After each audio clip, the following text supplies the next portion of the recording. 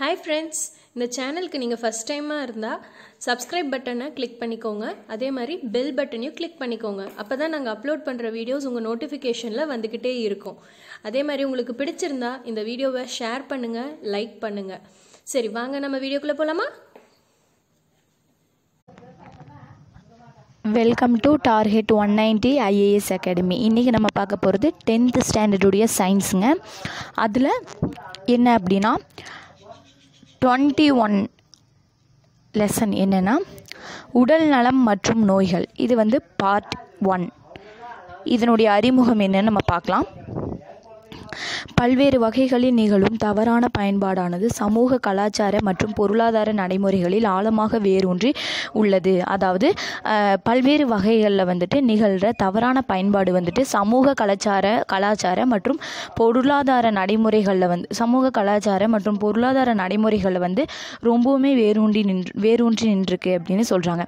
இந்த உலகளாவிய சிக்கலை தீர்க்கிறதுக்கு அது குறித்த தெளிவான புரிதல், நடைபெறும் விதம், காரணங்கள் மற்றும் விளைவுகளை பற்றி அறிதல் அவசியமாகிறது. அதாவது இந்த உலகளாவிய சிக்கல்களை தீர்க்கிறதுக்கு அது குறித்த தெளிவான புரிதல்கள் மற்றும் நடைபெற விதம், காரணம் மற்றும் விளைவுகளை பற்றி அறியறதுக்கு அது அவசியமாக இருக்குது அப்படின்னு சொல்கிறாங்க. குறிப்பாக குழந்தைகளை குழந்தைகளை தவறாக பயன்படுத்துறது மற்றும் பொருட்களை தவறாக பயன்படுத்துறது அப்படிங்கிற கோணத்தில் தான் இதை நம்ம பார்க்கணும் அப்படின்னு சொல்கிறாங்க. இந்த நாகரிக உலகில் இன்றைய தலைமுறையினர் சென்ற தலைமுறையினரை விட ஆரோக்கியமாக வாழ்கின்றனரா அப்படின்னு கேட்டிருக்காங்க. அப்போ எடுத்துக்காட்டு என்னென்னா புகைப்பிடித்தல், மதுவுக்கு அடிமையாதல், போதைப் பொருள்களின் பயன்பாடு, அதிக கொழுப்பு உண்ணுதல், கொலஸ்ட்ரால் நிறைந்த உணவு, அதிக குப்பை உணவுகளை எடுத்துக்கொள்ளுதல், குறைந்து போன உடல் இயக்கங்கள் போன்றவை நோய்களுக்கும் உடனடி இறப்பிற்கும் காரணமாக அமைகின்றன. இதெல்லாமே தான் இப்போ இருக்க யங்ஸ்டர்ஸ் இதெல்லாம் பண்ணிகிட்ருக்காங்க. இப்போ இருக்க மனுஷங்கள்லாம் இதை பண்ணிகிட்ருக்காங்க. நம்ம முன்னோர்கள் இதெல்லாம் பண்ணலை அப்படின்னு அவங்க சொல்கிறாங்க. அடுத்து தனிநபர் நடத்தை முறைகள் ஆரோக்கியத்தின் மீது ஏற்படுத்தும் விளைவுகள் குறித்த கவனம். அதாவது தனிநபர் நடத்தை முறைகள் ஆரோக்கியத்தின் மீது தான் ஏற்படுற விளைவுகள் குறித்த கவனம் உலக நாடுகளில் அதிகரித்துள்ளது. அதாவது தனிநபர் ஒருவருடைய சுகாதார பழக்க வழக்கங்களும் மற்றும் நடத்தை முறைகளும் கீழ்கண்ட விளைவுகளான நாள்பட்ட மற்றும் இறப்பை ஏற்படுத்தும் நோய்களான இரத்த சர்க்கரை நோய், உடல் பருமன், இதய நோய்கள், புற்றுநோய் மற்றும் எய்ட்ஸ் போன்றவை உருவாதலில் முக்கிய பங்காற்றுது அப்படின்னு சொல்கிறாங்க. இந்த நிலைகளெல்லாம் மாற்றிட நலம் மற்றும் சுகாதாரத்தினை மேம்படுத்தும் வாழ்க்கை முறைகளுக்கு, அதாவது நலம் மற்றும் சுகாதாரத்தினை மேம்படுத்துகிற வாழ்க்கை முறைகளுக்கு மாறுதல் அவசியமாக இருக்குது அப்படின்னு சொல்கிறாங்க. அதாவது இது நல்ல சத்தான உணவு, தொடர்ந்த உடற்பயிற்சி, தேவையற்ற மருந்துகளை விலக்குதல். அதாவது இதுக்கு நல்ல சத்தான உணவு, தொடர்ந்த உடற்பயிற்சி, அப்புறம் தேவையற்ற மருந்துகளை விலக்குதல், அப்புறம் மது, புகைப்பழக்கம் இதெல்லாம் இல்லாமல் இருக்கணும். இந்த முறைகளை குறிக்கிறது. அதுதான் இந்த நடைமுறைக்கு இதெல்லாம் ஒத்து வரும் அப்படின்னு சொல்கிறாங்க. அடுத்து தவறான பயன்பாடு மற்றும் வகைகள். அதாவது கொடூரமான வன்முறையான தீங்கு விளைவிக்கின்ற அல்லது காயம் ஏற்படுத்துகின்ற தாக்குதலுக்கு ஒருவரை மற்றொருவர் உள்ளாக்குவது தவறான பயன்பாடு. அதாவது தவறான பயன்பாடு அப்படின்னா என்னென்னா கொடூரமான இல்லைன்னா வன்முறையான தீங்கு விளைவிக்கின்ற, அதாவது ஏதாவது ஒரு செயலை செய்யறது, அடுத்தவங்க மனசு காயப்படுத்துகிற மாதிரி ஏதாவது ஒரு செயலை செய்யறப்போ ஒருவருடைய ஒருவர் மற்றொருவர் உள்ளாக்குறது தவறான பயன்பாடு அப்படின்னு சொல்கிறாங்க. இது உடல் உணர்வு அல்லது மனம், வாய்மொழி, குழந்தைகள் மற்றும் இது உடல் உணர்வு அல்லது மனம், வாய்மொழி, குழந்தைகள்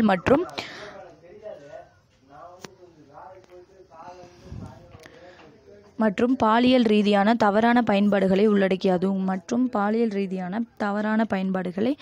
உள்ளடக்கியது அப்படின்னு சொல்கிறாங்க. இது ஒரு குடும்பம் மற்றும் அக்குடும்பத்தை சாராத நபர்களிடம் ஏற்படுகிறது. இது ஒரு குடும்பம் இல்லைன்னா அந்த குடும்பத்தை இல்லாத நபர்களினால தான் இதெல்லாம் ஏற்படுது. இனி சிறுவயது குழந்தைகளை தவறாக பயன்படுத்துதல் மற்றும் பாலியல் சார்ந்த தவறான பயன்பாடுகள், அதன் தடுப்பு மற்றும் பாதுகாப்பு ஆகியவற்றின் விளைவுகளை பற்றி அறிந்து கொள்வோம். இதெல்லாம் குழந்தைகளை தவறாக பயன்படுத்துகிறாங்க இப்படின்னா இதை பற்றி இதில் பார்க்க போகிறோம். குழந்தைகளை தவறாக பயன்படுத்துதல் என்னென்னா, குழந்தைகளை தவறாக பயன்படுத்துதல் என்பது அனைத்து விதமான உடல் மற்றும் உணர்வு ரீதியான துன்புறுத்தல், அதாவது குழந்தைகளை வந்து தவறாக பயன்படுத்துறது அப்படின்னா அனைத்து விதமான, அதாவது உடல் ரீதியான துன்புறுத்தல், பாலியல் சார்ந்த தவறான பயன்பாடு, அப்புறம் சுரண்டல் ஆகியவற்றிற்கு உள்ளாக்குதல் போன்றவையெல்லாம் ரொம்ப தவறு. அதாவது இதன் காரணமாக தான் குழந்தையினுடைய ஆரோக்கியமும் உயிர் வாழ்கிறதும், அந்த குழந்தை வந்து சொசைட்டியில் தலை காட்ட முடியாத அளவுக்கு பாதிக்கப்படுறாங்க அப்படின்னு சொல்கிறாங்க. குழந்தைகளை வந்து உடல் ரீதியான தவறாக பயன்படுத்துதல் என்பது குழந்தைக்கு அச்சுறுத்தல். தவறாக பயன்படுத்துறது அப்படிங்கிறது வந்து குழந்தைக்கு வந்து அச்சுறுத்தல், அடித்தல், உதைத்தல் மற்றும் தாக்குதல் போன்ற உடலுக்கு வந்து தீங்கு விளைவிக்கிற செயலாகும். அதாவது குழந்தைகளை வந்து எப்படி தவறாக பயன்படுத்துகிறாங்க அப்படின்னு தான் இதில் சொல்கிறாங்க. குழந்தைகளை வந்து தொடுறது, பாலியல் ரீதியில் வந்து துன்புறுத்துறது, அதெல்லாம் வந்து ரொம்ப தவறான பயன்பாடு அப்படின்னு சொல்கிறாங்க. சுரண்டல் ஆகியவற்றிற்கு உள்ளாக்குதல் போன்றவை ஆகும். இதன் காரணமாக அக்குழந்தையின் ஆரோக்கியம், உயிர்வாழ்தல், வளர்ச்சி ஆகியவை பாதிக்கப்படுது. அதாவது குழந்தையினுடைய ஆரோக்கியம், அதனுடைய எதிர்வாழ்வு எல்லாமே பாதிக்கப்படுது அப்படின்னு சொல்கிறாங்க. குழந்தைகளை உடல் ரீதியான தவறாக பயன்படுத்துதல் என்பது குழந்தைக்கு அச்சுறுத்தல், அடித்தல், உதைத்தல் மற்றும் தாக்குதல் போன்ற உடலுக்கு தீங்கு விளைவிக்கும் செயல்களாகும். இது எல்லாமே வந்து குழந்தைகளுக்கு இந்த மாதிரியான இந்த பாலியல் ரீதியான தொல்லைகள் வந்து குழந்தைகளுக்கு வந்துட்டு என்னென்னா குழந்தைகளை பயமுறுத்துறது, அடிக்கிறது, உதைக்கிறது, அப்புறம் தாக்குறது, இந்த மாதிரி உடலுக்கு வந்து தீங்கு விளைவிக்கிற செயல் தான் அப்படின்னு சொல்கிறாங்க. அடுத்து பாலியல் முறையிலான தவறான பயன்பாடு. ஒருவர் மற்றொருவரின் மீது தனது அதிகாரத்தையும் ஆதிக்கத்தையும் செலுத்தி, அதாவது ஒருவர் வந்து அடுத்தவங்க மேலே தன்னுடைய அதிகாரத்தையும் ஆதிக்கத்தையும் செலுத்தி பாலியல் ரீதியில் வந்து அவங்களுக்கு தீங்கு விளைவிக்கிற ஒரு பாலியல் ரீதியாக துன்புறுத்தல் தான், அதாவது அதுதான் பாலியலினுடைய தவறான பயன்பாடு அப்படின்னு சொல்கிறாங்க. அதாவது இது வந்துட்டு பாதிக்கப்பட்டவரில் மோசமான விளைவுகளை ஏற்படுத்தக்கூடியது. அதாவது பாதிக்கப்பட்டவரில் மோசமான விளைவுகளை வந்து இது ஏற்படுத்தும் அப்படின்னு சொல்கிறாங்க. இளம் சிறுமிகள் மற்றும் பெண்கள் பல்வேறு விதமான பாலியல் துன்புறுத்தலுக்கு ஆளாகின்றனர். அதாவது மோஸ்ட்லி பெண்கள்னாலே பாலியல் ரீதியாக தான் துன்புறுத்தப்படுறாங்க அப்படின்னு இப்போ சின்ன குழந்தையிலேருந்து ஸ்டார்ட் பண்ணிட்டாங்க. அதனால் பொதுவாக இது வந்து பணிபுரியும் இடங்களில் அதிகமாக காணப்படுகிறது. பொண்ணுங்க வேலைக்கு போனாலும் சரி, வெளியே எங்கே போனாலும் சரி, அங்கேயும் இந்த மாதிரியான தொல்லைகள் இருக்குது அப்படின்னு சொல்கிறாங்க. வாய்மொழி கருத்துகள், நகைச்சுவை, கேலி செய்தல், சைகைகள் மற்றும் தவறான பார்வை போன்றவை அதிகமான ஒரு முறைகேடு அப்படின்னு சொல்கிறாங்க. இதனால தான் மனித அளவில் வந்துட்டு உடல் நோயும் மற்றும் உணவு உண்ணுதலில் வந்துட்டு உணவு குறைபாடு, அதாவது குறிப்பிட்ட நபர்கள் வந்து பாதிப்புக்கு உள்ளாகிறாங்க அப்படின்னு சொல்கிறாங்க. இதெல்லாம் ரொம்ப ரொம்ப இம்பார்ட்டன்ட் தான். குழந்தைகளின் பாலியல் முறையிலான தவறான பயன்பாடு. அதாவது தங்களை தவறாக பயன்படுத்துகிறார்கள் என்பதை உணரவே முடியாத நிலையில் இருப்பதால் குழந்தைகள் பாலியல் முறையிலான துன்புறுத்தலின் முக்கிய இலக்காக கருதப்படுகிறார்கள். அதாவது தங்களை வந்து தவறாக பயன்படுத்துகிறாங்க அப்படின்னு கூட அந்த குழந்தைகளுக்கு உணர முடியாத நிலையில் இருக்கிறதுனால அந்த குழந்தைகளை கூட துன்புறுத்துகிறாங்க அப்படின்னு சொல்கிறாங்க. பொதுவாக இச்செயலில் ஈடுபடுபவர்கள் அக்குழந்தைக்கு நன்றாக தெரிந்தவராகவும் அதே பகுதியில் வசிப்பவராகவும் இருப்பார்கள். அதாவது பொதுவாக இந்த மாதிரி துன்புறுத்தல் கொடுக்குறவங்க அப்படி வந்து அவங்க பக்கத்து வீடாக கூட இருக்கலாம், அவங்க ஏரியாவாக கூட இருக்கலாம், யார் வேணாலும் இருக்கலாம் அப்படின்னு சொல்கிறாங்க. ரொம்ப தெரிஞ்சவங்களாக தான் இருக்கும். குழந்தைகளின் வெகுளித்தனத்தை பயன்படுத்தி அவர்களை கவரும் வகையில் சாக்லேட்டுகள் மற்றும், அதாவது குழந்தைகளுக்கு வந்து யார் என்ன தந்தாங்கன்னு தெரியாது, ஆனால் நம்ம என்ன கொடுத்தாலும் அது வாங்கி சாப்பிடுவோம் இல்லையா. சாக்லேட் ஏதாவது கொடுத்து அந்த மாதிரி அந்த குழந்தைகள் வகையிலேயே அவங்க வந்து அந்த தவறான செயலை பயன்படுத்துகிறாங்க. பொம்மை இதை மாதிரி ஏமாற்றி அவங்கள வந்து பயன்படுத்திக்கிறாங்க அப்படின்னு சொல்கிறாங்க. பாலியல் ரீதியான துன்புறுத்தலுக்கு வந்து ஆளான குழந்தைகளில் வந்துட்டு பிறப்புறுப்பு காயம், வயிற்று வலி, அடிக்கடி ஏற்படும் சிறுநீர் தொற்று மற்றும் நடத்தையில் மாற்றம் போன்ற அறிகுறிகள் காணப்படுது அப்படின்னு சொல்கிறாங்க. மேலும் அறிந்து கொள்வோம். ஏன்னா பெண்கள் மற்றும் குழந்தைகள் மேம்பாட்டு அமைச்சகம் குழந்தைகளுக்கு எதிரான பாலியல் குற்றங்களிலிருந்து அவர்களை பாதுகாப்பதற்கு 2012 போக்சோ சட்டத்தை அறிமுகப்படுத்துச்சு. அதாவது பாலியல் நோக்கத்திற்காக குழந்தைகளை கடத்தி போகிற நபர்களுக்கு வந்து இந்த சட்டத்தின் கீழ் தண்டனைக்கு வந்து உள்ளாகிறாங்க. இங்கே பாருங்கள், குழந்தை பாதுகாப்பு போக்சோ சட்டம் 2012 கொண்டு வந்துட்டாங்க. இந்த பாலியல் தாக்குதனால பாலியல் துன்புறுத்தல் மற்றும் ஆபாச போன்ற குற்றங்கள்லேருந்து பாதுகாக்கிறது வந்துட்டு இத்தகைய குற்றங்களை வந்து விரைந்து விசாரிக்கிறதுக்கு சிறப்பு நீதிமன்றங்கள் வந்து அமைச்சிருக்காங்க அப்படின்னு சொல்லியிருக்காங்க. இதெல்லாம் ரொம்ப ரொம்ப இம்பார்ட்டன்ட். அடுத்தது தவறான பயன்பாட்டுக்கு உள்ளான குழந்தைகளை பாதுகாப்பதற்கான அணுகுமுறைகள். அதாவது தவறான பயன்பாட்டினால் துன்பத்திற்கு உள்ளான குழந்தைகளை கண்காணித்தல், மதிப்பிடுதல் மற்றும் அளவிடுவதற்கான வழிமுறைகளாவன. என்னென்ன வழிமுறைகள்? அதாவது அந்த துன்புறுத்தலில் ஈடுபட்டிருப்பாங்க இல்லையா, துன்புறுத்தல் ஆயிருப்பாங்க இல்லையா, அந்த குழந்தைகளை வந்து எப்படி நம்ம பாதுகாக்கணும் அப்படின்னு பார்க்கலாம். குழந்தைகள் உதவிக்கரம், சைல்டு ஹெல்ப்லைன்.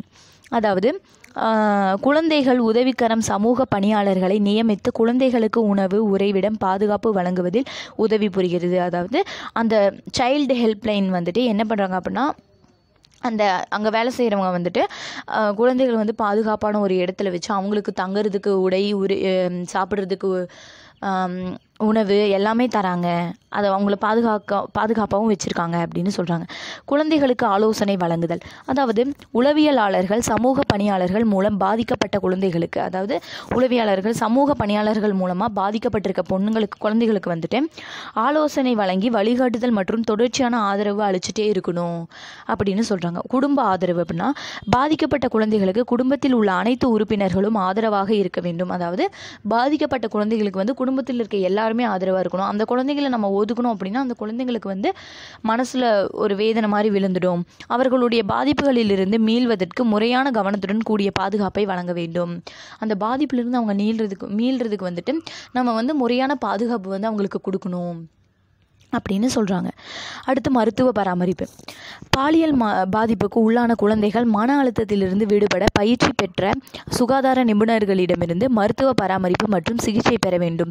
அதாவது பாலியல் பாதிப்புக்கு உள்ளான குழந்தைகளுக்கு வந்துட்டு மன அழுத்தத்திலிருந்து விடுபடுறதுக்கு வந்து பயிற்சி பெறதுக்கு வந்து சுகாதார நிபுணர்களிடமிருந்து சில மருத்துவ பராமரிப்பு வந்து நம்ம சிகிச்சை அதெல்லாம் பெறணும் அப்படின்னு சொல்கிறாங்க. அடுத்து சட்ட ஆலோசனை. இதெல்லாம் ரொம்ப ரொம்ப இம்பார்ட்டன்ட். சட்ட ஆலோசனை அப்படின்னா பாதிக்கப்பட்ட குழந்தையின் குடும்பத்தினர் அல்லது பாதுகாவலர் தங்கள் விருப்பப்படி சட்ட ஆலோசகர் மூலம் சட்ட ஆலோசனையை வழங்குவதற்கு உரிமை உண்டு அப்படின்னு சொல்லியிருக்காங்க. மேலும் அறிந்து கொள்வோம். குழந்தை உரிமைகள் பாதுகாப்பிற்கான தேசிய ஆணையம் NCPCR மார்ச் 2007 குழந்தை உரிமை சட்டம் CPCR 2005 கீழ் அமைக்கப்பட்டது. அதாவது தேசிய ஆணையப்படி மார்ச் 2007 தான் வந்துட்டு 2007 தான் பாதுகாப்பிற்கான தேசிய ஆணையம் அமைச்சாங்க. குழந்தைகளுடைய உரிமை சட்டம் எப்போ அமைச்சாங்க அப்படின்னா 2005 தான் அமைச்சாங்க அப்படின்னு சொல்கிறாங்க. இந்த சட்டம் வந்து பொது உடைமை கொள்கை, குழந்தை சட்டங்களை மீறி முடியாமை மற்றும் நாட்டில் காணப்படும் குழந்தைகள் தொடர்பான கொள்கைகளின் அவசரத்தை வலியுறுத்துகிறது. கொள்கைகளினுடைய அவசரத்தை இது வலியுறுத்துது அப்படின்னு சொல்கிறாங்க. அதாவது 18 வயசு வரைக்கும் அனைத்து குழந்தைகளுமே வந்து பாதுகாப்புக்கும் சமமான முக்கியத்துவமும் உள்ளது.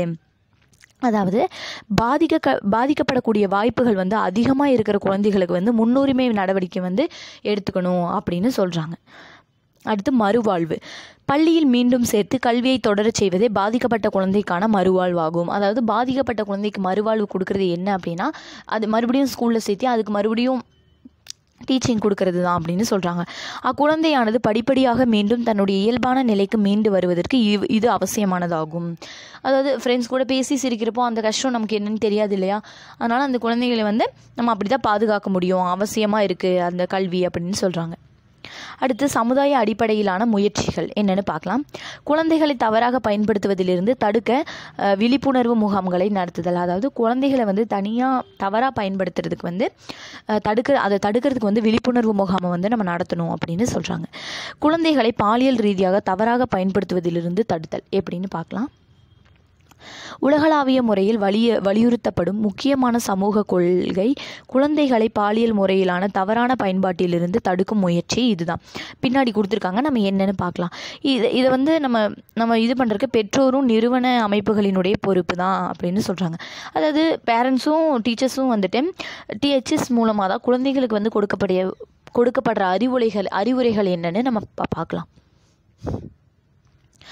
அதாவது சந்தேகப்படுகின்ற நபரிடம் அல்லது தெரியாத அந்நிய நபரிடம் பேசுவது மற்றும் அவர் அருகில் செல்வது கூடாது. அதாவது நமக்கு ஒருத்தரை பார்த்து நமக்கு சந்தேகப்படுற மாதிரி இருந்துச்சு அப்படின்னா அவங்க கிட்ட பேசக்கூடாது, அவங்க பக்கத்தில் போகக்கூடாது அப்படின்னு சொல்கிறாங்க. எந்த ஒரு தெரியாத நபருடனும் தனியாக இருக்கக்கூடாது. அதாவது நமக்கு தெரியாத எந்த ஒரு நபர் கூடயும், நமக்கு தெரிஞ்சவங்க கூடயே நம்ம டிஸ்டன்ஸ் விட்டு தான் நிற்கணும். நமக்கு தெரியாதவங்க கூட நம்ம எப்போவுமே தனியாக இருக்கக்கூடாது அப்படின்னு சொல்கிறாங்க. அரசு அல்லது தனியார் போக்குவரத்து வாகனங்களில் பேருந்து, ஆட்டோ, ரயில் தனியாக பயணம் செய்யும்போது கவனமாக இருக்க வேண்டும். அதாவது இந்த ட்ராவல் பண்ணும்போதெல்லாம், தனியாக ட்ராவல் பண்ணும்போதெல்லாம் கவனமாக இருக்கணும் அப்படின்னு சொல்கிறாங்க. பெற்றோருக்கு தெரியாமல் எவரிடமிருந்தும் பணம், பொம்மைகள், பரிசுகள் அல்லது சாக்லேட்டுகள் போன்றவற்றை வாங்கக்கூடாது. இப்போது சின்ன குழந்தைகளெல்லாம் பொம்மை, சாக்லேட்லாம் கொடுத்தா ஏமாற்றிடுறாங்க. அந்த மாதிரி அதெல்லாம் எதுவுமே பேரண்ட்ஸ்க்கு தெரியாமல் அவங்க வாங்கக்கூடாது அப்படின்னு சொல்கிறாங்க. தெரிந்த அல்லது தெரியாத நபர்களை தொட அனுமதிக்கக்கூடாது. நமக்கு தெரிஞ்சவங்களாக இருந்தாலும் சரி, தெரியாதவங்களாக இருந்தாலும் சரி, யாரையுமே நம்மளை தொடருக்கு அனுமதிக்கக்கூடாது அப்படின்னு சொல்கிறாங்க.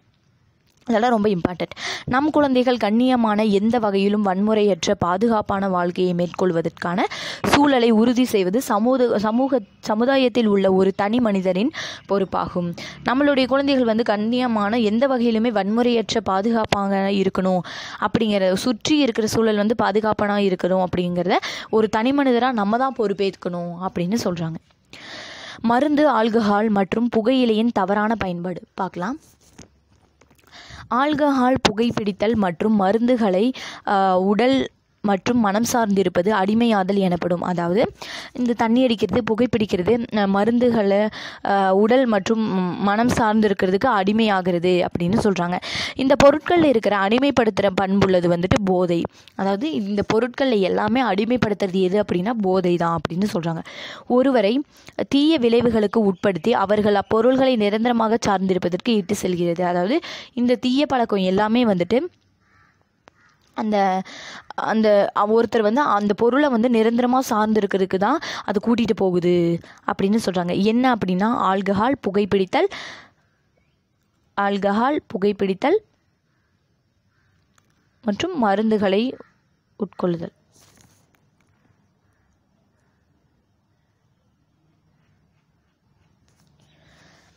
அந்த பொருளை நம்ம நிரந்தரமாக சார்ந்திருக்கிறதுக்கு தான் இது இழுத்துட்டு போகுது அப்படின்றாங்க. புகையிலை, ஆல்கஹால் மற்றும் மருந்துகளை தவறாக பயன்படுத்துதல், அதாவது தனிநபர், அவரினுடைய குடும்பம் மற்றும் சமுதாயத்தில் தீய விளைவுகளை அது உண்டாக்குறது அப்படின்னு சொல்கிறாங்க.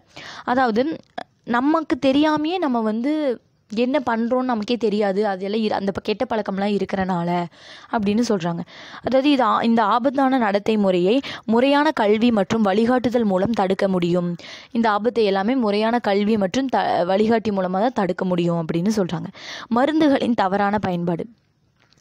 மருந்துகள் வழக்கமாக மருத்துவரின் ஆலோசனையில் பேரில் நோய் சிகிச்சைக்காக பயன்படுத்தப்பட்டு நோயிலிருந்து குணமடைந்த பின் கைவிடப்படுகின்றன. அதாவது மருந்துகள் வழக்கமாக மருத்துவர்கிட்ட ஆலோசனை செஞ்சதுக்கப்புறம் அந்த நோயிலிருந்து விடுபட்டதுக்கப்புறம் அந்த மருந்தை முழுசாக நாம் கைவிட்டுறோம்.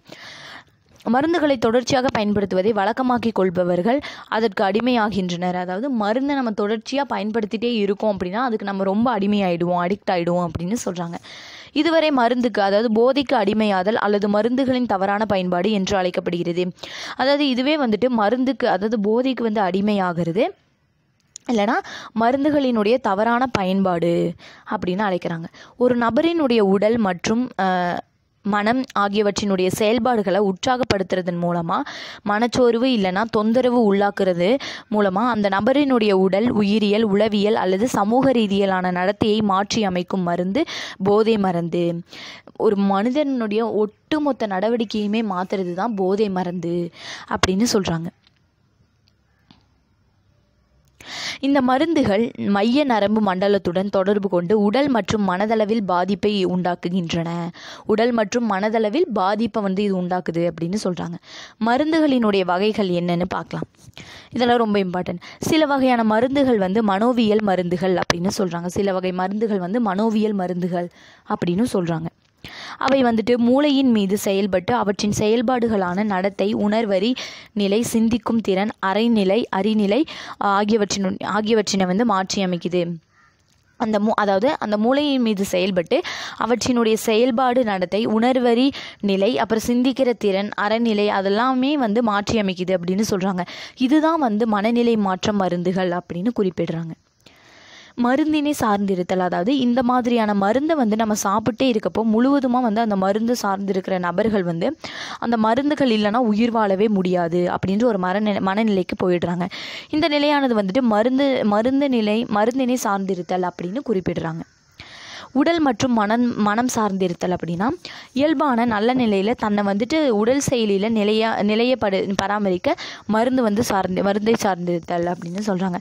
அதாவது மருந்துகள் வந்து மன அழுத்தத்தை குறைப்பதற்கு உதவுகின்றன. மருந்து வந்து நம்மளுடைய மன அழுத்தத்தை குறைக்கிறதுக்கு தான் உதவுது என்ற உளவியல் சார்ந்த உணர்வை கொண்டிருத்தல். இங்கே பாருங்க, மருந்துகளினுடைய தவறான பயன்பாடு மற்றும் சட்டவிரோத கடத்தல் மீதான சர்வதேச நாள் வந்து ஜூன் 26, 1988 ஆண்டில் வந்துட்டு போதையூட்டு மருந்துகள் மற்றும் மனோவியல் மருந்துகள் சட்டம் வந்து அறிமுகப்படுத்தினாங்க அப்படின்னு சொல்கிறாங்க. இதெல்லாம் ரொம்ப ரொம்ப இம்பார்ட்டன்ட். மருந்துகளினுடைய பயன்பாட்டின் நடத்தை மாற்றங்கள், மருந்துகளினுடைய பயன்பாட்டில் நடத்தை மாற்றங்கள் எப்படி இருக்குன்னு பார்க்கலாம். இளம் பருவத்தினரிடையே ஏற்படும் எதிர்மறையான விளைவுகளான அதாவது யங்ஸ்டர்ஸ் கிட்ட என்ன விளைவுகள் ஏற்படுதுன்னு பார்க்கலாம். படிப்பில் செயல்திறன் குறைதல், கல்லூரி மற்றும் பள்ளிகளில் இடைநிற்றல். அதாவது படிப்பில் வந்து நம்மளுடைய கவனம் வந்து குறைஞ்சிரும். அதாவது காலேஜ் போகிறது, ஸ்கூல் போகிறது அப்படிங்கிறத அந்த பாதியோடய நின்றுவோம். தன் சுகாதாரத்தில் ஆர்வமின்மை, தனிமை, மன அழுத்தம், சோர்வு, ஆக்ரோஷமான நடத்தைகள். அதாவது சுகாதாரத்தில் வந்து ஆர்வமே இல்லாமல் இருக்கிறது, அப்புறம் தனிமையாக இருக்கிறது, மன அழுத்தம் வந்து நிறையா இருக்கும், அப்புறம் சோர்வு, ஆக்ரோஷமான ரொம்ப கோபமாக நடந்துக்குவாங்க. அப்புறம் குடும்ப நபர்களோட வந்துட்டு உறவு நிலை வந்து அதாவது குடும்பத்தோட சேரவே மாட்டாங்க.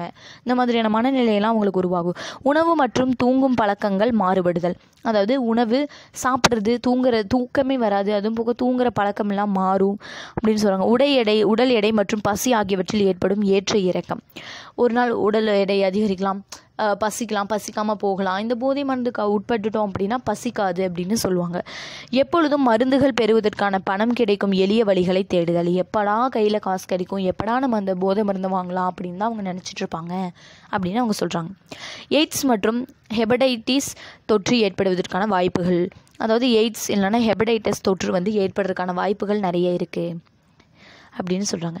உலக சுகாதார நிறுவனம் WHO 1984 மருந்துகளினுடைய போதை அடிமையாதல் அல்லது மருந்துகளினுடைய தவறான பயன்பாடு என்ற வார்த்தைக்கு பதிலாக மருந்துகளை சார்ந்திருத்தல் என்ற வார்த்தையை பயன்படுத்தி ஆலோசனை வழங்கியுள்ளது. இதுதான் வந்து வேர்ல்ட் ஹெல்த் ஆர்கனைசேஷன் அப்படின்னு சொல்லுவாங்க, உலக சுகாதார நிறுவனம். இதுதான் வந்து போதைக்கு அடிமையாகிறது இல்லைனா மருந்துகளை வந்து தவறாக பயன்படுத்துறது, இந்த மாதிரியான வார்த்தைகளுக்கு வந்துட்டு பதிலாக தான் மருந்துகளை வந்து சார்ந்திருக்கிறது வார்த்தையை பயன்படுத்தி ஆலோசனை வழங்கியிருக்கு அப்படின்னு சொல்கிறாங்க. மருந்துக்கு அடிமையாதலிலிருந்து மீட்பு என்னென்னு பார்க்கலாம். Drug D addictions.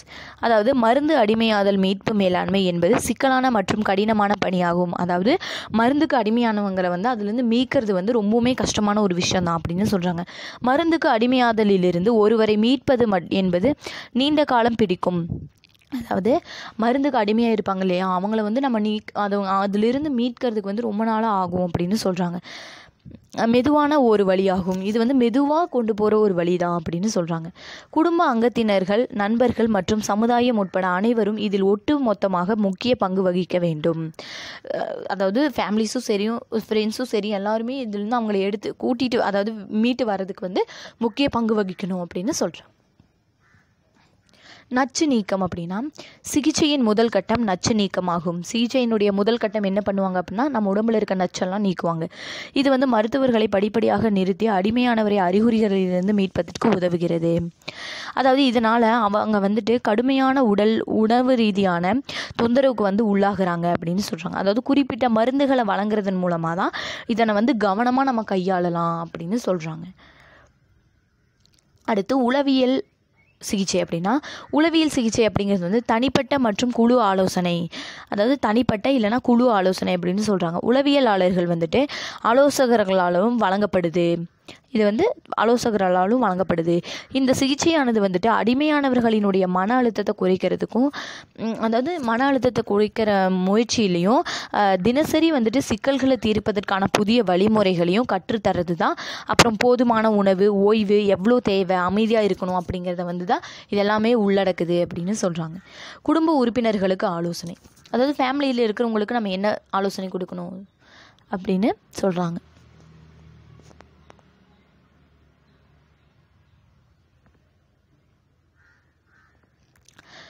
சமுதாய பணியாளர்கள் குடும்ப உறுப்பினர்களுக்கு ஆலோசனை வழங்குவதனால் அவர்கள் போதைக்கு அடிமையான தங்கள் குடும்ப உறுப்பினர்களை நிராகரிக்கும் அணுகுமுறையை மாற்றிக்கொள்கின்றனர்.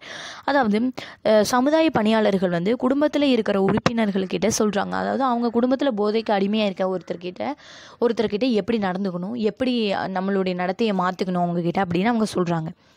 அதனால தான் போதைக்கு அடிமையானவர்கள் வந்து அவங்களோட குடும்பத்தினராலையும் சமுதாயத்தினாலையும் ஏற்றுக்கொள்ளப்படுகிறாங்க அப்படின்னு சொல்கிறாங்க.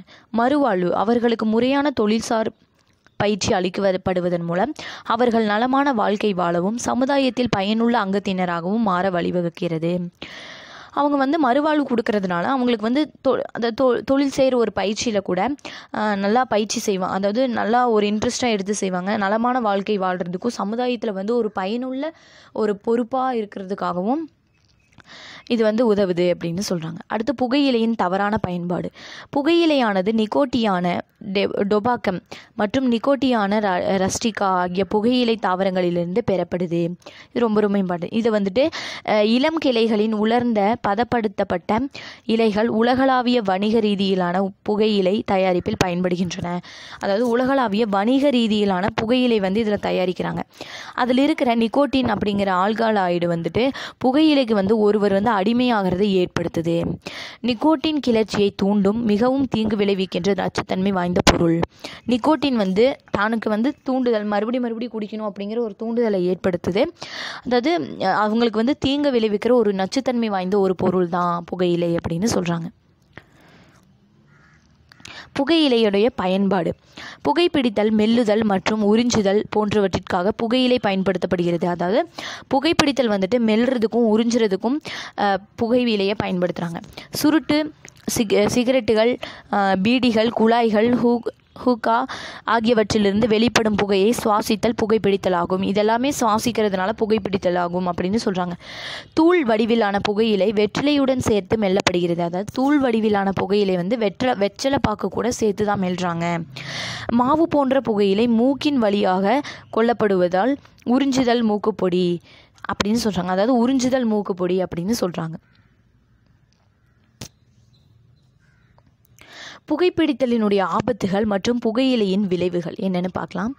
புகை உள்ளிழுக்கப்படும் போது திசுக்களால் உறிஞ்சப்படுகின்ற வேதிப்பொருள்கள் பின்வரும் தீங்கு தரும் விளைவுகளை ஏற்படுத்துகின்றன. அதாவது புகையை வந்து நம்ம உள்ளே இழுக்கிறப்போ அந்த திசுக்கள் வந்து உறிஞ்சப்பட்டு வேதிப்பொருளால் என்ன நிகழுது, என்ன விளைவுகள் ஏற்படுது அப்படிங்கிறது பின்னாடி கொடுத்துருக்காங்க, என்னென்னு பார்க்கலாம். புகைப்பிடித்தலின் போது வெளிப்படும் புகையில் உள்ள பென்சோபைரின் மற்றும் பாலிசைக்ளிக் ஹைட்ரோகார்பன்கள் எனும் புற்றுநோய் காரணிகள் நுரையீரல் புற்றுநோயை உண்டாக்குது. அதாவது புகைப்பிடிக்கிறப்போ நமக்கு வந்து நுரையீரலில் போய் அந்த புகையெல்லாம் சேர்ந்து நமக்கு வந்து புற்றுநோயை வந்து அது உண்டாக்குது அப்படின்னு சொல்கிறாங்க. புகைப்பிடித்தலினால் தொண்டை மற்றும் மூச்சுக்குழாயில் ஏற்படும் வீக்கம், மூச்சுக்குழல் அழற்சி மற்றும் நுரையீரலில் காசநோய். அதாவது புகைப்பிடிக்கிறதுனால தொண்டையில் மூச்சுக்குழாயில் வந்து வீக்கம் ஏற்படும், மூச்சுக்குழலில் வந்துட்டு அலட்சியம் விட்டுலாம், அப்புறம் நுரையீரலில் வந்து காசநோய் வழிவகுக்குது அப்படின்னு சொல்கிறாங்க. இதெல்லாமே இதுக்கான விளைவுகள். நுரையீரலில் மூச்சு சிற்றைகளில் அதாவது லங் ஆல்வலை அதாவது ஏற்படுற வீக்கம், மூச்சு சிற்றலைகளில் வந்துட்டு ஏற்படுற வீக்கம் வந்து வாயு பரிமாற்றத்துக்கான மேற்பரப்பை குறைச்சி எம்பைசீமா அப்படிங்கிற ஒரு நோயை உண்டாக்குது. நுரையீரலில் வந்து மூச்சு சிற்றலைகளில் ஏற்படுற வீக்கம் வந்து வாயுவினுடைய பரிமாற்றத்தை வந்து மேற்பரப்பை வந்து குறைச்சி எம்பைசீமா அப்படிங்கிற ஒரு நோயை வந்து அது உண்டாக்குது அப்படின்னு சொல்கிறாங்க. புகைப்பிடித்தலின் போது உண்டாகும் புகையிலை உள்ள கார்பன் மோனாக்சைடு இரத்த சிவப்பணுவில் உள்ள ஹீமோகுளோபினுடன் பிணைப்பை ஏற்படுத்தி அதன் ஆக்சிஜன் எடுத்து செல்லும் திறனை குறைக்கிறது. அதாவது புகைப்பிடிக்கிறப்போ உண்டாகிற புகையிலையில் இருக்கிற கார்பன் மோனாக்சைடு வந்துட்டு இரத்த சிவப்பணுக்குள்ள ஹீமோகுளோபின் பிணைப்பை ஏற்படுத்தி ஆக்சிஜனுக்கு எடுத்து போகிறனால அதனுடைய திறனை வந்து குறைக்குது. ஹீமோகுளோபினை வந்து நம்ம உடலிலிருந்து குறைச்சிரும். இதனால தான் உடல் திசுக்கள் வந்து ஹைபாக்சியாவை வந்துட்டு உண்டாக்குது அப்படின்னு சொல்லியிருக்காங்க. புகைப்பிடித்தலினால் ஏற்படும் அதிக இரத்த அழுத்தம் இதய நோய்கள் உண்டாவதற்கான ஆபத்தை அதிகரிக்கிறது. அதாவது புகைப்பிடிக்கிறதுனால அதிக இரத்த அழுத்தம் ஏற்பட்டு ஹார்ட் அட்டாக் எல்லாம் வரும் இல்லையா, அந்த மாதிரி இதய நோய்கள் ஏற்படுறதுக்கான ஆபத்தை வந்து அதிகரிக்குது அப்படின்னு சொல்கிறாங்க. இரைப்பை சுரப்பினை அதிகரித்து இரைப்பை சுரப்பினை அதிகரித்து இரைப்பை மற்றும் முன்சிறு குடல் புண்களை அல்சர் ஏற்படுத்துகிறது. அதாவது அல்சரை வந்து இது ஏற்படுத்தும் அப்படின்னு சொல்கிறாங்க. புகையிலை மெல்லுதல் வாய் புற்றுநோயை ஏற்படுத்துகிறது. புகையிலையை நம்ம இந்த புகையிலை வெல்றதுனால அதில் வந்து வாய் புற்றுநோய் வந்து வருது அப்படின்னு சொல்கிறாங்க. தகவல் துணுக்கு அப்படின்னா உலக சுகாதார நிறுவனம், அதாவது உலக சுகாதார நிறுவனம் அது வந்துட்டு 1984 வந்து ட்ரக் அப்படிங்கிற வார்த்தையை பயன்படுத்த ஆலோசனை வழங்குச்சு. அப்போது உலக சுகாதார நிறுவனம் வெளியிட்ட அந்த உத்தரவின்படி தான் அனைத்து சிகரெட்டு விளம்பரங்களுமே வந்து அட்டை பெட்டிகளையும் புகைப்பிடித்தல் உடல் நலத்திற்கு தீங்கானது அப்படிங்கிற ஒரு சட்ட ரீதியான எச்சரிக்கை வந்து இடம்பெறுது. அதாவது சினிமாலெல்லாம் போனீங்க அப்படின்னா படம் போடுறதுக்கு முன்னாடி ஸ்டார்டிங்கில் இது போடுவாங்க, புகையிலை புற்றுநோயை உண்டாக்கும், அந்த மாதிரி இடம்பெற வச்சாங்க அப்படின்னு சொல்கிறாங்க. செயல்பாடு 1, புகைப்பிடித்தல் மற்றும் புகையிலை மெல்லுதல் பாதிக்கப்பட்ட நபர்களின் படங்களை சேகரிக்கவும் அதனால் பாதிப்பிற்கு உள்ளாகும் உடலின் பாகத்தையும் அதனை தொடர்ந்து ஏற்படும் உடல் தீங்கினையும் அடையாளம் காண்க. அடுத்து புகைப்பிடித்தலை தடுத்தல். அதாவது அந்த புகைப்பிடிக்கிறதை எப்படி தடுக்கிறது? புகைப்பிடித்தல் மற்றும் புகையிலை மெல்லுதலினால் ஏற்படும் ஆபத்துகளை அறிந்து இளம் பருவத்தினரும் வயதானவர்களும் இப்பழக்கத்தை தவிர்த்து கொள்வது அவசியமாகும். அதாவது புகைப்பிடிக்கிறதும் புகையிலையை மெல்றதும் இந்த மாதிரியான அதாவது யங்ஸ்டர்ஸும் சரி வயசானவங்களும் சரி இதை அதாவது என்ன சொல்கிறது புரிஞ்சுக்கிட்டு அவங்களாவே இதை விட்டுறணும் அப்படின்னு சொல்கிறாங்க. தகுந்த ஆலோசனை மற்றும் மருத்துவ உதவிகள் அடிமையானவர்களை அப்புகை பழக்கத்திலிருந்து முற்றிலும் விடுபட உதவும். அதாவது நல்ல ஒரு ஆலோசனை பெற்றுக்கிட்டோம் அப்படின்னா மருத்துவங்க கிட்ட நம்ம வந்து அந்த புகையிலையில் இருந்து வெளியே அந்த புகைப்பிடிக்கிறது புகையிலையில் மெல்றது அதிலிருந்து வெளியே வர்றதுக்கான மிகவுமே உதவும் அப்படின்னு சொல்கிறாங்க. மேலும் அறிந்து கொள்வோம். புகையிலை எதிர்ப்பு சட்டம் மே 1. புகையிலைக்கு எதிர்ப்பு சட்டம் வந்து மே 1 2004 வந்து கொண்டு வரப்பட்டிருக்கு அப்படின்னு சொல்கிறாங்க. 2030 வந்து உலகளவில் வந்துட்டு ஆண்டுக்கு 10 மில்லியன் அளவில் இறப்பினை ஏற்படுத்துறது வந்து மிகப்பெரிய ஒற்றை காரணியாக புகையிலை வந்து இருக்குது அப்படின்னு சொல்கிறாங்க. மே 31 புகையிலை எதிர்ப்பு நாளாக கருதப்படுகிறது. மே 31 புகையிலைக்கு எதிர்ப்பு நாளாக தான் இதை கருதுறாங்க அப்படின்னு சொல்கிறாங்க. உலக புகையிலை எதிர்ப்பு நாள். இதெல்லாம் தெரிஞ்சு வச்சுக்கோங்க, ரொம்ப ரொம்ப இம்பார்ட்டண்ட். ஆல்கஹாலின் தவறான பயன்பாடு. அதாவது ஆல்கஹாலை எப்படி தவறாக பயன்படுத்துகிறாங்க? அதாவது சமுதாயத்தில் வந்து செல்வந்தர்கள் மற்றும் ஏழை மக்களால் மேற்கொள்ளப்படும் ஆல்கஹால் பயன்படுத்துதல் நுகர்வு என்பது ஒரு சமுதாயத்திற்கு தீங்கு ஆகும். அதாவது ரொம்ப பணக்காரங்க ஏழை அந்த வித்தியாசம்லாம் இல்லாமல் எல்லாருமே இப்போது ஆல்கஹாலை வந்து பயன்படுத்துகிறாங்க. அதை வந்து எப்படி சமுதாயத்தில் வந்து தீங்கு ஏற்படுத்துது அப்படின்னு பார்க்கலாம். ஆல்கஹாலை சார்ந்திருத்தல் மது பழக்கம் எனவும் ஆல்கஹாலை சார்ந்திருக்கிறது அப்படிங்கிறது வந்து ஒரு மது பழக்கம் அப்படின்னு சொல்கிறாங்க. ஆல்கஹாலை சார்ந்திருக்கிறது வந்து மது பழக்கம் எனவும் அடிமையாதல் மதுவுக்கு அடிமையாதல் எனவும் அழைக்கப்படுகிறது. அடிமையாதல் மதுவுக்கு அடிமையாதல் அப்படின்னும் அழைக்கிறாங்க. அடிமையாதல் வந்து மதுவுக்கு அடிமையாகிறது அப்படின்னும் அழைக்கிறாங்க. இது வந்து ஆல்கஹால் வந்து தவறான பயன்பாடு. ஆல்கஹால் வந்து ரொம்பவுமே தவறான ஒரு பயன்பாடு அப்படின்னு சொல்கிறாங்க. மது அருந்துதல் ஒருவரினுடைய உடலியல் மற்றும் உளவியல் செயல்பாடுகளை வந்து பாதிப்புக்கு உள்ளாக்குது. மது அருந்துவர்களை வந்துட்டு உடலை வந்து ரொம்பவுமே பாதிக்கப்படுத்துது. செயல்பாடு 2, மது அருந்தாத மற்றும் மது அருந்திய நபர்களின் கல்லீரல் படங்களை சேகரிக்கவும் அப்படங்களை ஒப்பிட்டு நீ கண்டறிய மாற்றங்களை குறிப்பிடவும். மதுவினால் உடல் நலத்திற்கு ஏற்படும் தீமையான விளைவுகள் என்னென்னு பார்க்கலாம். நீண்ட காலமாக வந்துட்டு ரொம்ப நாளாக வந்துட்டு தண்ணி அடிச்சிட்ருக்காங்க அப்படின்னா அவங்களுக்கு வந்து ஒரு மயக்கம் இருந்தாவும் இல்லைனா வலி நிவாரணி போன்ற செயல்பாட்டு நரம்பு மண்டலத்தை வந்து நலிவடைய செய்யுது. அவற்றினுடைய தீமை என்னென்னு பார்க்கலாம். அதாவது நரம்பு செல்லை பாதிக்கிற பல்வேறு விதமான மன மற்றும் உடல் ரீதியான தொந்தரவுகளை உண்டாக்குகிறது. அதாவது நரம்பு செல்லை பாதித்து மன மற்றும் உடல் ரீதியான தொந்தரவுகளை வந்து உண்டாக்குது அப்படின்னு சொல்கிறாங்க. உடல் உறுப்புகளினுடைய ஒருங்கிணைப்பை வந்து குறைக்குது. அதாவது மங்கலான குறைந்த பார்வை சாலைகளில் விபத்தில் முடிகிறது. அதாவது தண்ணி அடிச்சுட்டு வண்டி ஓட்டுறாங்க இல்லையா, அதெல்லாமே வந்து ஒரு விபத்தில் தான் போய் முடியும் அப்படின்னு சொல்கிறாங்க. மங்கலான பார்வை தான் தெரியும். அதாவது இரத்த நாளங்களில் வந்து விரிவடைதல் வந்து இதயத்தினுடைய செயல்பாட்டை பாதிக்குது. இரத்த நாளங்கள் வந்து விரிவடைதலை வந்துட்டு இதயத்தினுடைய செயல்பாட்டை பாதிக்குது. கல்லீரல் சேதத்தினால கல்லீரல் அதிக அளவு கொழுப்பை சேமித்து சிர்ரோசிஸ் மற்றும் நார்த்தேசுக்கள் உருவாதலை வந்து ஏற்படுத்துது அப்படின்னு சொல்கிறாங்க. உடல் வந்து தன்னுடைய கட்டுப்பாட்டையும் தன்னுணர்வையும் இழந்து உடல்நல கோளாறுகளை வந்து உண்டாக்கி இறுதியில் வந்து இறப்பு உண்டாக்குது. உடல்நலத்தில் நம்மளுடைய உடலில் நமக்கு கட்டுப்பாடு வேணும், எதை சாப்பிடணும் எதை சாப்பிடக்கூடாதுன்னு இருக்குது. அந்த மாதிரி உடல்நலத்தில் கட்டுப்பாடு வேணும். கட்டுப்பாடு இல்லை அப்படின்னா நம்மளுக்கு சீக்கிரமாக இறப்பை வந்து அது ஏற்படுத்துது அப்படின்னு சொல்கிறாங்க. ஆல்கஹால் அருந்துதல் உனது உடல்நிலையை எவ்வாறு பாதிக்கின்றது பார்க்கலாம்.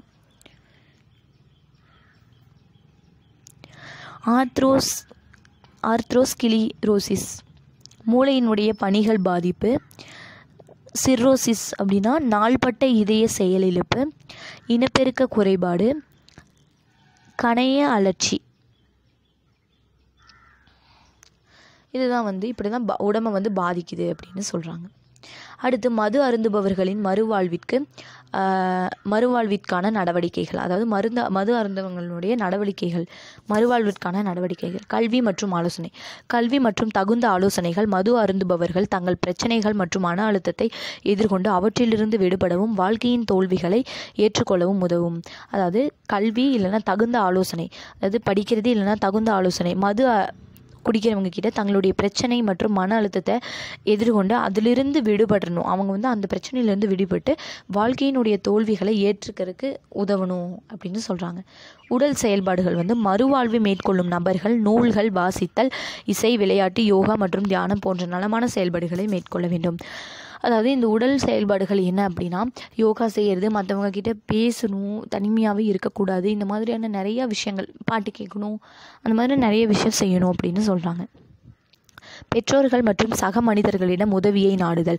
அதாவது சிக்கல் நிறைந்த சூழ்நிலை ஏற்படும் போது, அதாவது நிறைய சிக்கல், அதாவது ப்ராப்ளம் வர ஒரு சூழ்நிலை ஏற்படுறப்போ பாதிக்கப்பட்ட நபர் வந்து தங்களினுடைய பெற்றோர்கிட்ட இல்லைனா தங்களுடைய ஃப்ரெண்ட்ஸ் கிட்ட வந்து உதவியை கேட்கணும் அப்படின்னு சொல்கிறாங்க.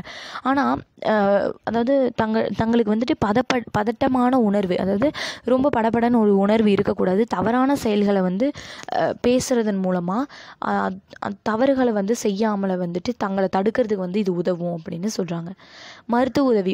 உளவியலாளர்கள் வந்து மற்றும் மனநல மருத்துவர்களிடமிருந்து உதவிகள் பெறுவதன் மூலம் தங்களுடைய இக்கட்டான நிலையிலிருந்து விடுபட்டு நிம்மதியான மற்றும் அமைதியான வாழ்க்கையை வாழ முடியும். உளவியலாளர்கள் வந்துட்டு மனநல மருத்துவர்களிடமிருந்துட்டு உதவிகள் பெறுறதன் மூலமாக தங்களுடைய இக்கட்டான நிலையிலிருந்து கூட அவங்க விடுபட்டு வெளிவர முடியும், அமைதியான வாழ்க்கையை அவங்களால வாழ முடியும் அப்படின்னு சொல்கிறாங்க. அதாவது மதுவிலிருந்து மீட்கப்பட்டு, அதாவது அடிக்ஷன், அவங்க வந்து மறுவாழ்வு திட்டத்தை நோக்கி நகர்றப்போ தனிநபருக்கு வந்துட்டு உதவிகரமாக இருக்குது. மறுவாழ்வு திட்டங்கள் வந்து தனிநபருக்கு வந்து ஒரு உதவிகரமான திட்டமாக இருக்குது அப்படின்னு சொல்லியிருக்காங்க.